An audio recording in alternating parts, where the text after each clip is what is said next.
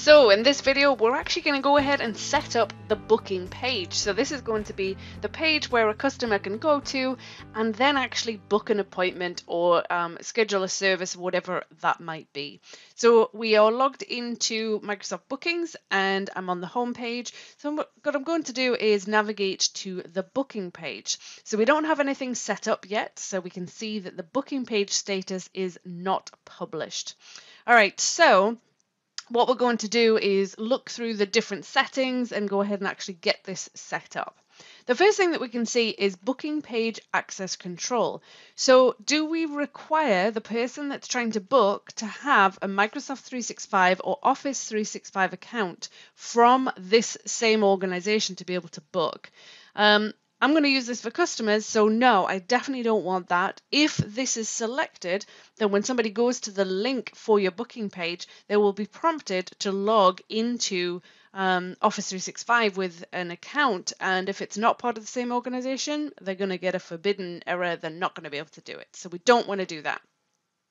Then disable direct search engine indexing of the booking page. So if you have a website of your own, then you should be familiar with search engine indexing. That's basically publishing content and then Google or Bing or whatever search engine it is, actually then finding that content and then moving it up the search engine ranking. So when somebody Googles and puts in some kind of search term, are you going to be shown in the search engine? So do you want that to happen or not? If I don't, then I'm going to go ahead and disable it because no, I don't want search engines indexing my booking page. All right, so then what we've got is we have the customer data usage consent. So when somebody's going to go ahead and book, maybe we want them to basically have some kind of message that says, well, when you submit information on this booking page, your contact details are going to be sent to this organization, so whatever that might be. So if you've got a specific message that you want to display, we can put that in there.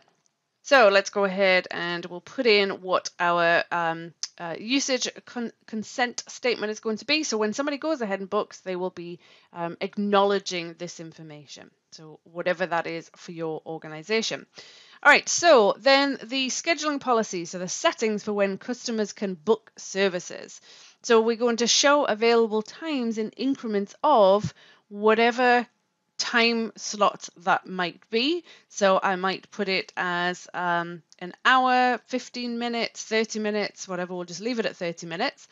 Then we've got a minimum lead time. So the minimum lead time would be, are we going to allow someone to book an appointment really, really soon? So if I left that at 24 hours, I could basically finish on a Sunday and then, I could have nothing on a Sunday and then look on Monday morning and then all of a sudden I've got some appointments that have been booked. So maybe I want to say, well, actually you need 48 hours notice before you can go ahead and book something. So we've got that at 48 hours. Then the maximum lead time. So how many number of days in advance can a booking be made? So 365 means I could book something for close to next year.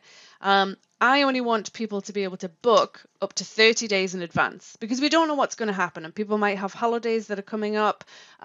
So we want to have a 30-day window to where you can book up to 30 days and then after that you have to wait. So we can set that lead time. Then what we've got is some email notifications.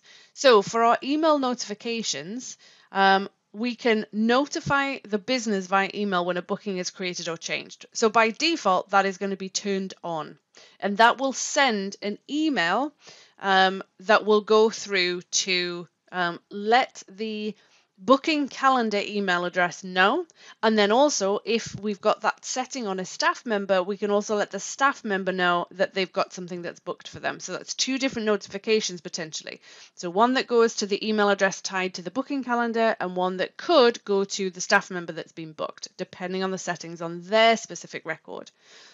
So what we've also got is send a meeting invite to the customer in addition to the confirmation email. Now I'm going to set that so in the next video that we look at where we're actually looking at the experience that the staff member and the customer has, we'll see what happens.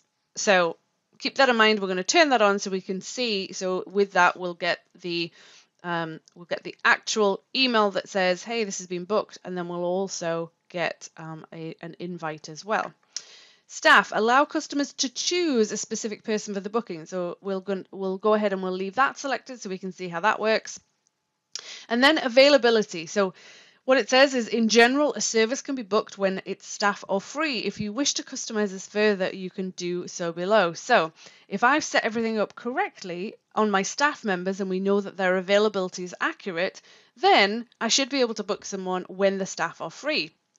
However, what we've then got is the ability to set custom hours or say that actually they're not bookable. So we can set that.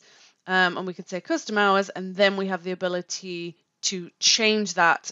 That's based on what we've already got set up. We can actually change it for the specific booking page. So I'm going to say, no, it's bookable when staff are free. Then what we could also do is we could set different availability for a specific date range. So maybe there's something going on and we're only going to be doing half days for a specific week. So I could go ahead and change that, and I could say, all right, well, next week from the Monday through to the Wednesday, and I'm going to set the hours specifically for that. So I'm going to say for that time frame, it's 9 o'clock, and I'm going to say it's going through till 12 o'clock. Because maybe we've got some staff training going on specifically within this time frame.